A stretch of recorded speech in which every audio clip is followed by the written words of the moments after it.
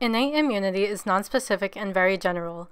It's basically the body's first response to any infection and is rapid in order to eliminate any pathogens as soon as possible. On the other hand, adaptive immunity is extremely specific and depends on memory.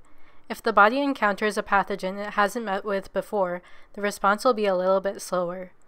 With each time that the body is exposed to the pathogen, the response gets faster and faster. Let's take a look at this graph for a moment.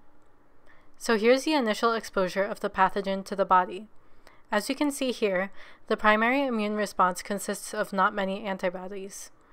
This means that it's the first time the body has come in contact with any pathogen like this, so the B cells are slow to start making antibodies.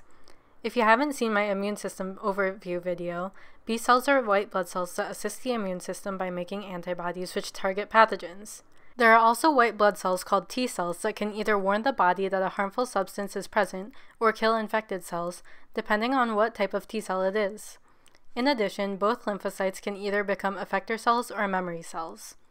The memory cells are important for adaptive immunity because they have receptors that are specific for that pathogen and live for a long time.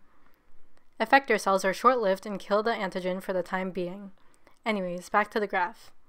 So we can see that the secondary immune response is much faster and more efficient than the primary one, and this is because it's the second time that the body is coming into contact with the same pathogen. Also, the memory cells that have arisen from the primary immune response are still circulating in the body and hold receptors that are specific for the antigen. One last thing that's innate in your body regarding the immune system is the fact that you are self-tolerant. This means that your immune system doesn't attack your own body cells. If it did, then that would be like you trying to hit yourself because you think that you're your own enemy. You would have something called an autoimmune disease in which your lymphocytes have receptors that can bind to your own cells. That would not be good.